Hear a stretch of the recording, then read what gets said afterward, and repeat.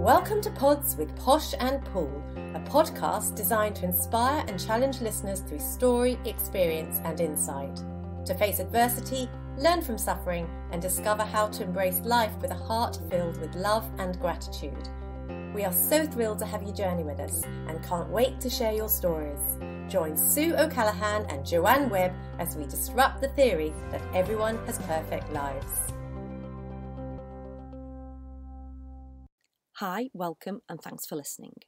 Today we are thrilled to have with us an American cartoonist, illustrator, painter and novelist who kept a diary through her teenage years.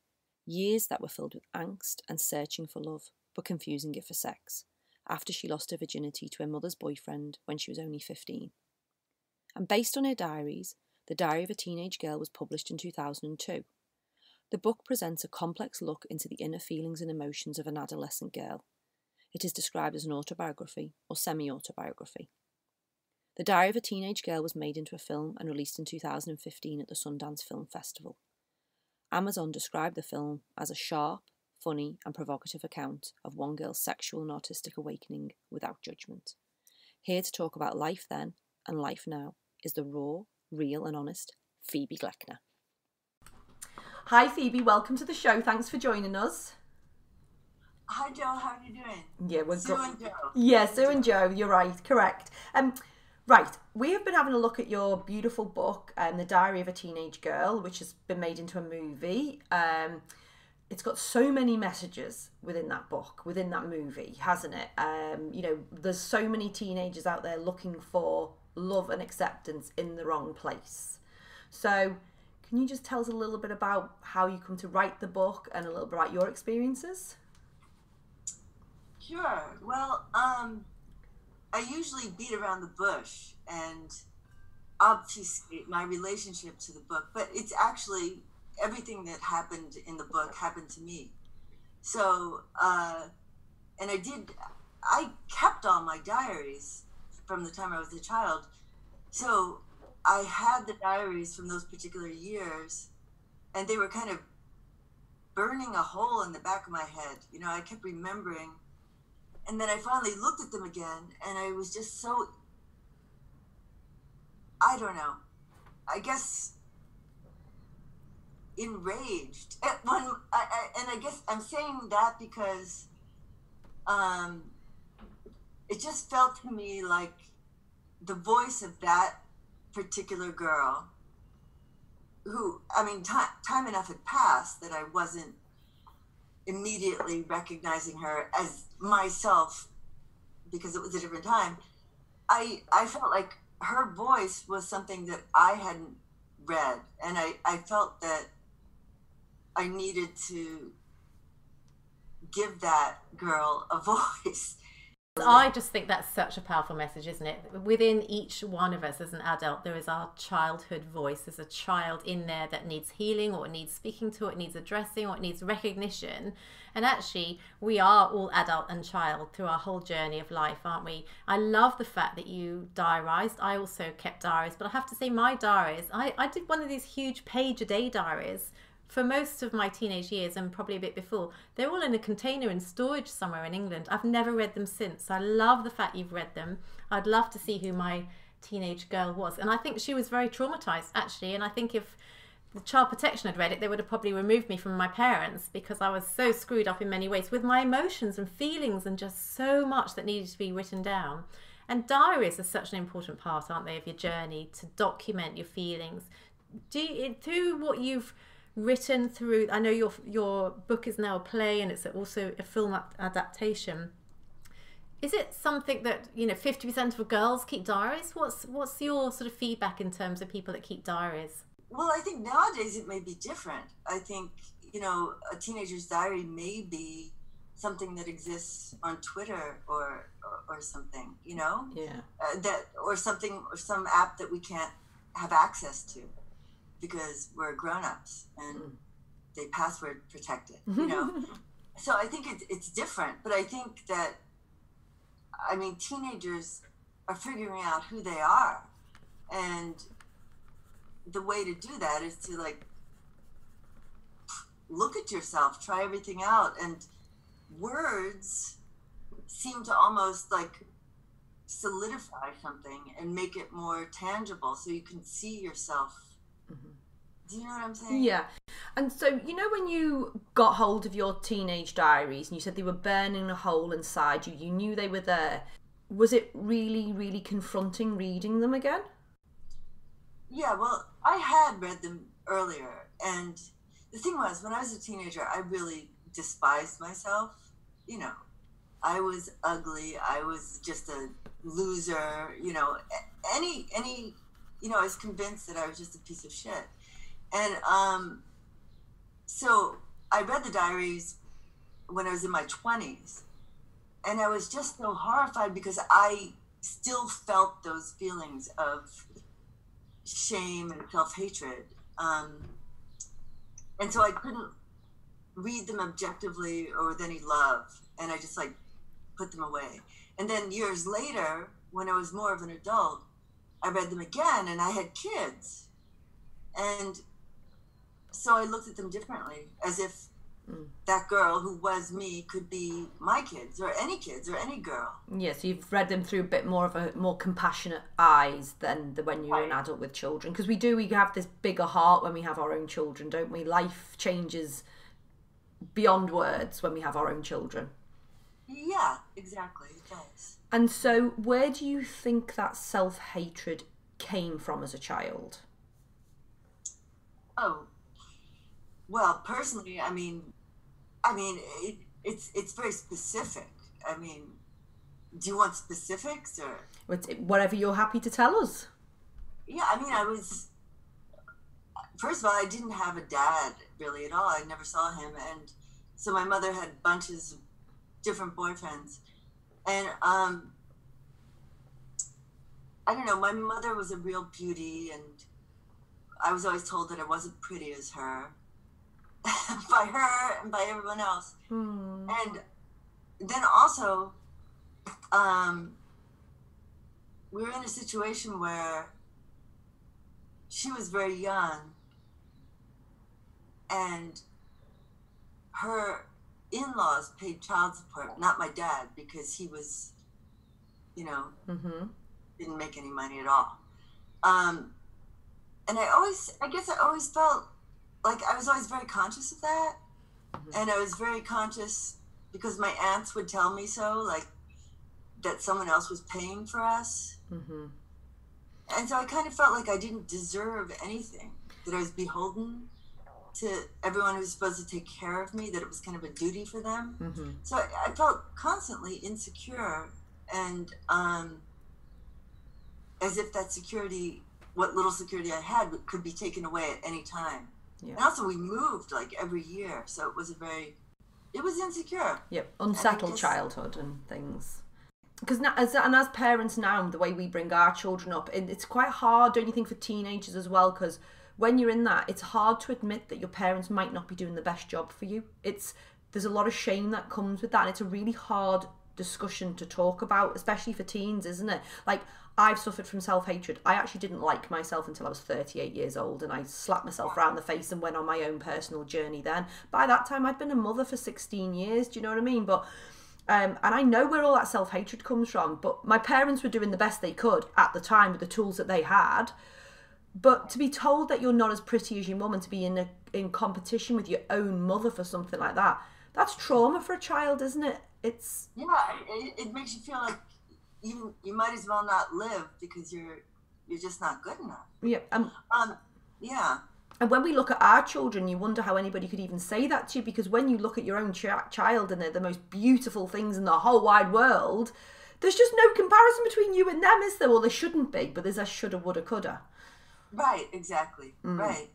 Yeah. There's a really good book called They Fuck You Up, and I read it, and it talks about your parents and how they basically fuck you up, and then it goes into the next journey, the next generation, about also we fuck up our children, and that life journey of actually understanding that no parent's a perfect parent. And when you're a parent yourself, I mean, my children were all abducted under the age of 4, and we had a year in court. I've published a book about it, but the story that they've been through, you know, there's self-hatred, there's self-loathing, there's the words that you use, there's they despise themselves. There's a sense of being ugly in that because of their story. It doesn't matter what our story is in many ways. Some are worse than others, and the trauma we carry are worse. But I think it's quite significant that we admit as parents we all fuck up our children in some way, don't we? We do.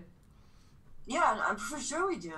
And sometimes we do it trying to protect them, because you get into situations where you just really don't know what to do. You don't know, if the kid is smoking pot or taking drugs. You freak out, and you don't know if it's their friends. You don't know if it's their opinion of themselves. You don't know what's going on. And I mean, yeah, I mean, my younger child, it was scary because here in the United States, we have a huge problem with heroin overdoses.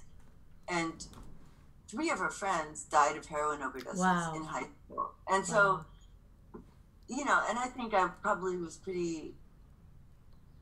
I tried to be protective. I was probably overprotective. And who knows how that affected her, because I was getting divorced at the time. And of course, she ran to her dad because he was not protecting her in the same way. And so then maybe here I'm admitting all these things. You try your best, but you don't know. Yeah. You don't know. And you don't know, and exactly, we just do try our best every day, don't we? But there's different types of traumas that we carry around with us.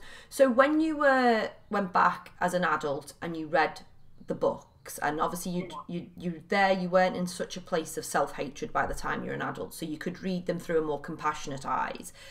Was it then really therapeutic writing the book? Was that a form of therapy for you? People often have asked me that, and the answer is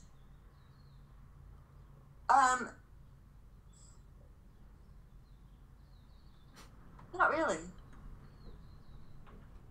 And I say that because there were a lot of risks involved. I mean, I exposed myself, as is my wont, foolishly. No, so I think after that book was published, I was interviewed a bunch of times and always asked, is it true? Is it true? People would focus on that instead of the quality of the book or even the particular content. And so that was just like, I couldn't understand why that would matter, because when I wrote it, I was writing it from a place where Minnie, the main character, was no longer me. To me, she was like any girl, and I cared about her. Yeah. And so the question of whether or not she was me became kind of, it was so frequently repeated that I just kind of, I don't know how that affected the therapy part of it, except it made me feel like the exposure was somehow, I don't know how to explain it. It was this extremely brave thing for you to write your story, and I know you weren't the same person when you wrote it, so you're coming at it from a very different perspective, but it's still a hugely brave thing to put that truth of you as a teenager out there. So then when people are then coming to you going, is this you, that's quite confronting as well. And actually the answer is yes and no, isn't it? Because yes, it was you, but no, it's not you as the writers who you are now. So it's a hard question to answer, really, isn't it? And in order to really craft the book, I had to kind of separate from that other self. Yeah. Interesting. When you write a book, though, you're just writing about a snippet in time, focusing on one particular story or element, aren't you? And there's many other stories going on at the same time. There's your friendships at school, and there's the teachers, and there's the life that you're having, maybe playing sport or involved in music. So you're just choosing one particular story to write about. But then people will focus on that and actually can possibly create that into your identity. Whereas your identity is not that one story. Your identity is the journey of lessons that you go on through all the stories, and you become somebody different, don't you? But I think sometimes, I mean, certainly for me, I wrote about a particularly traumatic event in my life, and people would associate me today being that person, and I'm not. Right. Yeah, there is that confusion there. Right. Although I was kind of laughing when you were saying you have your music and you have your sport and all that stuff. I I had none of those things. I didn't do any extracurricular anything, and I got kicked out of 4 high schools. So I went to a different school every year. Mm-hmm. So, as I guess I kind of failed on that. So yeah, so my whole life probably was kind of just obsessed with everything the character is obsessed with in the book. Yeah, but isn't that true to somebody who is in trauma? So therefore, we go and search for love and acceptance, and we can't. You know, like children who maybe are really into their sport or into music, when they've got a passion or they've got a mentor, they're more likely to stay on a certain path. Where then there's people like, and I really relate to you as well, because I turned to boys at a young age. I had a teenage pregnancy when I was 14 and had to have a hideous termination because I went to look for love and acceptance in the wrong place. Right. And did you get it though? Did I get it? No, of course not. You don't get that age 14 from a young boy, do you? But then I was going out with older men as I grew up, and the only place you get love and acceptance from is yourself, isn't it? Right, but that's when you're a teenager. I think all the other possibilities are so exciting. You always hear that, it's important to love yourself before you can love someone else. But you just don't believe it because the light bulb has just gone on. Yeah. And, So how do we help our teenagers love themselves? How do we do that? Because I know you've put your story out there, and it's like it might not be therapy for you, but you felt there was a really big need for your story to be out there, hence why you published the book. Was it to help teenagers? So it was therapeutic for me in the sense that I had lots of people telling me that they saw themselves in the book and that they were glad I'd written it and that they felt that I was writing about them. And even though they didn't have the same experiences, they had similar thoughts and feelings. Mm-hmm. So that was therapeutic for me because it felt good. It felt like I had done something good, connected with people who I would probably never see, Yeah. So that was good. I was just going to ask you, so the film was adapted. How did it feel when you looked at her who was playing you? Did you relate to her in the story? Did you feel it was accurately portrayed?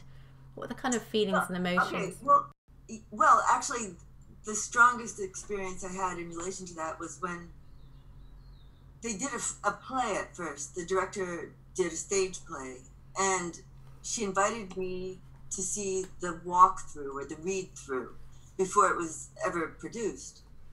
And I think I flew all the way to Los Angeles to see it. And I was really nervous. I was just kind of shitting bricks. Can I say that? Yes, you can. And I didn't know what to expect. I was mostly afraid that it would be terrible and I would hate it and I would regret ever giving her the right to do it. And I was just, and I did a funny thing. I stayed the night in Hollywood in the room where Janis Joplin died. And I did it on purpose because I love Janis Joplin. And I mean, since I was like 14, after she was already dead for years, I didn't even know who she was when she died. So, but anyway, I just always had this obsession with her. It makes me feel good to listen to her music. And so anyway, I stayed in the room where she died and it made me feel good. I can't tell you why. It just did. And then I went to the play the next day, and it was such a strange experience because people weren't even on stage. They were just in a circle, like reading their parts.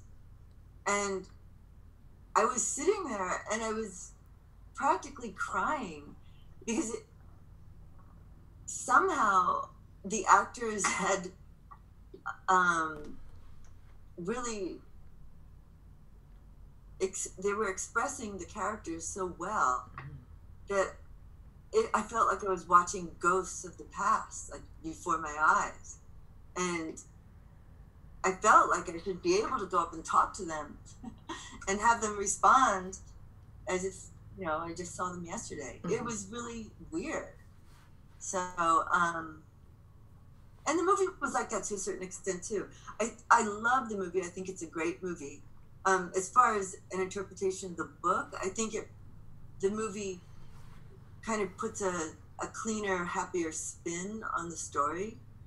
Kind of gives Minnie more agency than she probably had.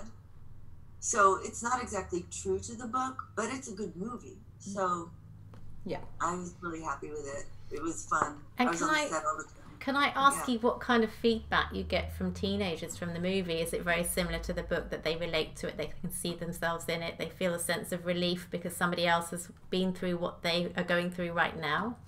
I don't know. The letters I get are primarily about the book. And when you get letters back about the book, it is very much a sense of identity, that they can identify with what you went through, so that it helps them on their journey. It's very empowering for teenage girls. Exactly. Or they just felt like someone had heard them. I mean, not literally, but someone understood them.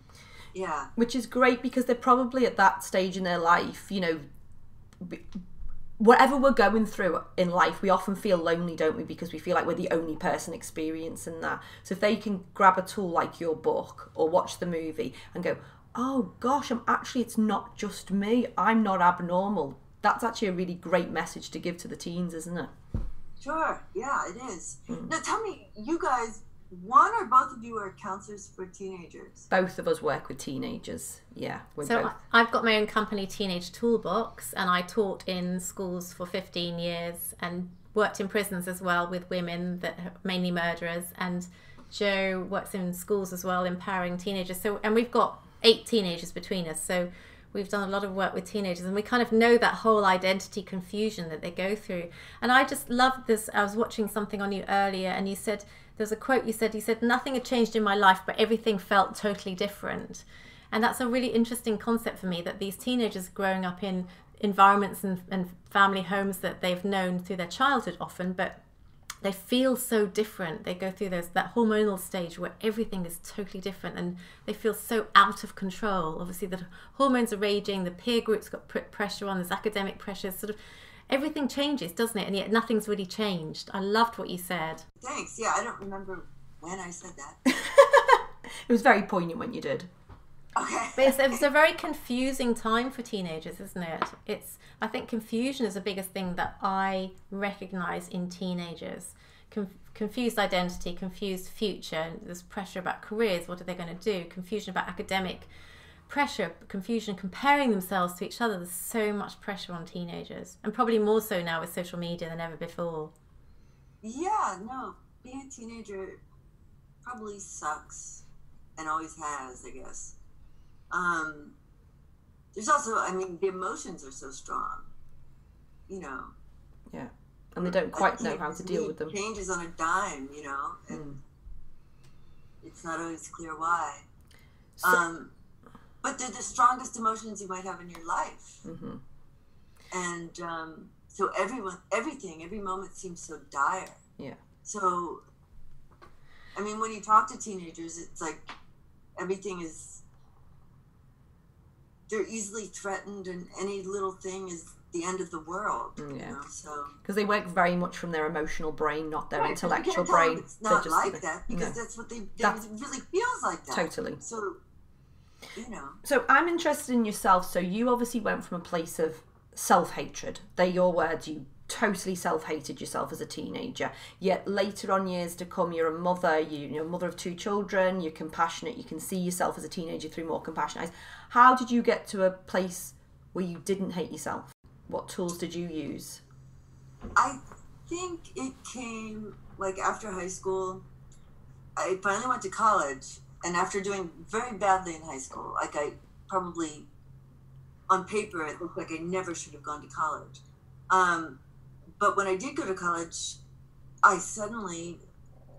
think because I was in control, I could choose what classes I was taking. I was living on my own.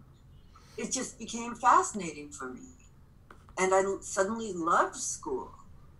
And I loved drawing. And the better I got at drawing, the more people would say, oh, you draw good, you know?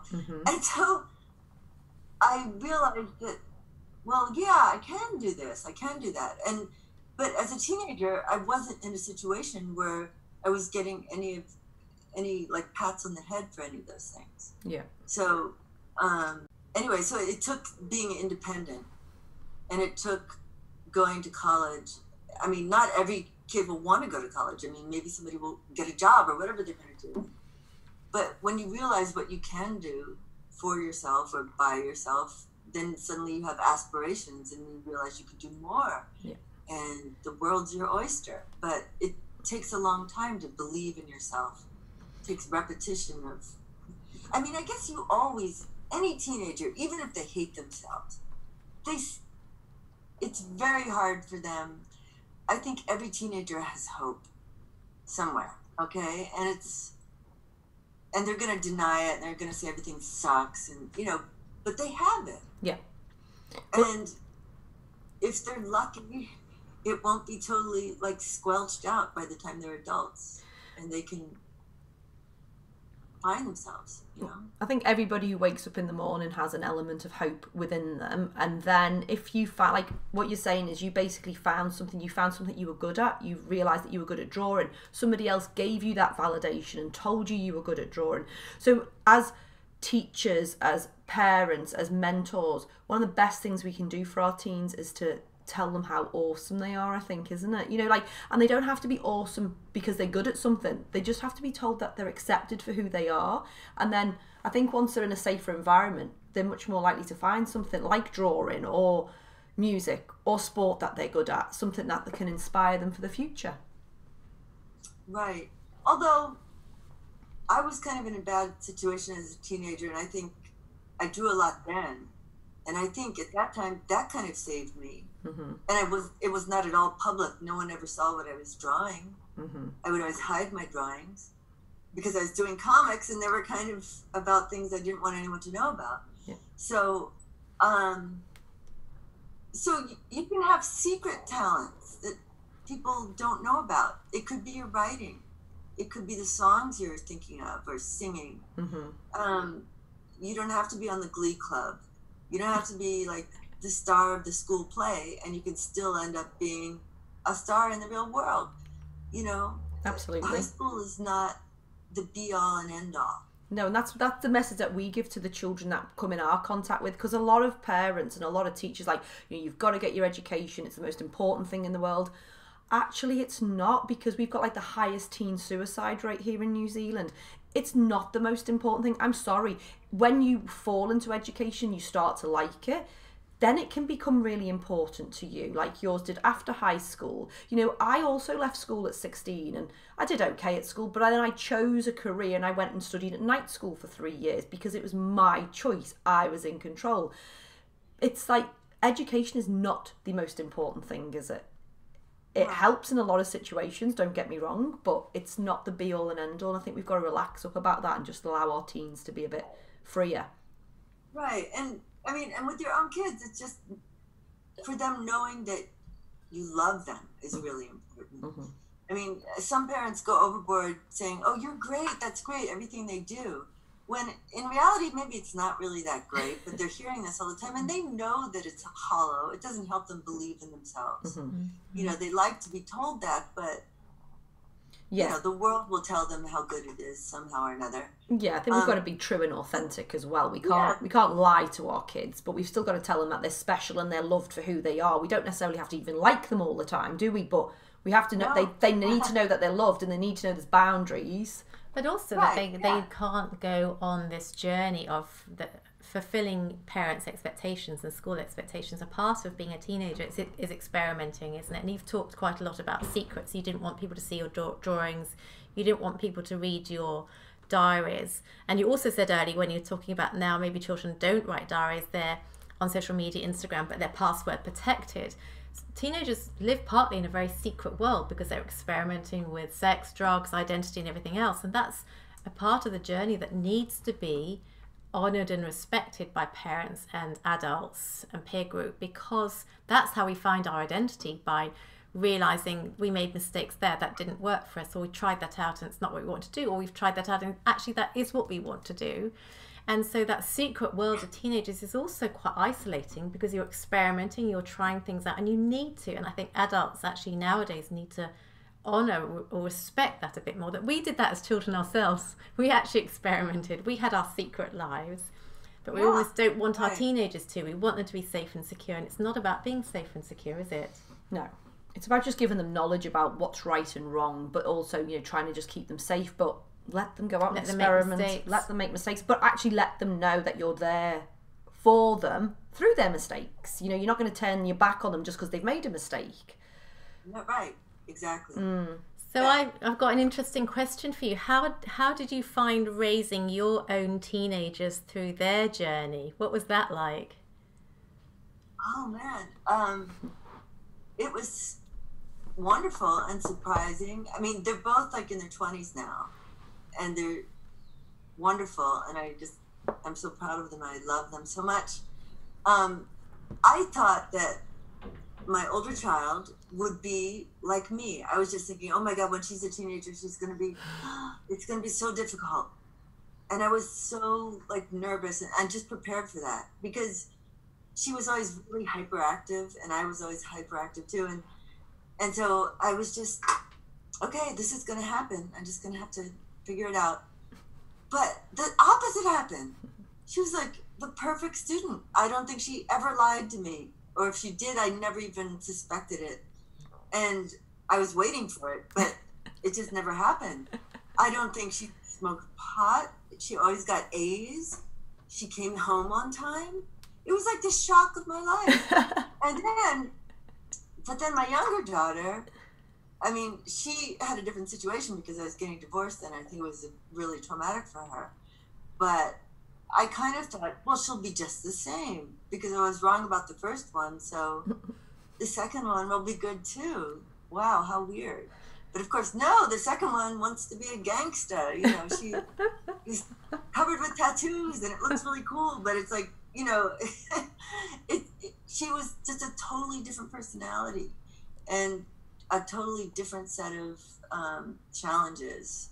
So I think as a parent, you just don't know what you're going to get. You get individuals is what you get, thank God.